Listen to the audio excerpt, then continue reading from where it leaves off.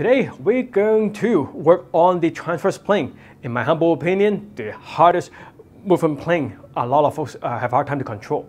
So transverse plane pretty much is the rotation part. So the self-test for this one is you just stand nice and tall, make sure your belly button and your chest facing forward, and you're going to swing your arms. Now, faster you swing your arms, you're going to find your chest and belly button start to twist, and your ability to keep those from twisting is part of the test. The more advancement for this test is basically standing march. Okay, and as you do this, then make sure your chest and belly button are facing forward.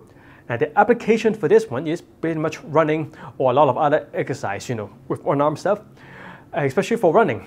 If folks does not have that transverse plane control, they will end up twisting quite a bit, and that can cause a lot of downward chain with pressure on the back, on the knees. So that's a very important one, but also very hard to control for a lot of folks. So, and in our other videos, we have a lot of other videos on how to control this transverse plane as well. So as usual, if you have any questions, please email us. And until next time, keep moving better to feel better.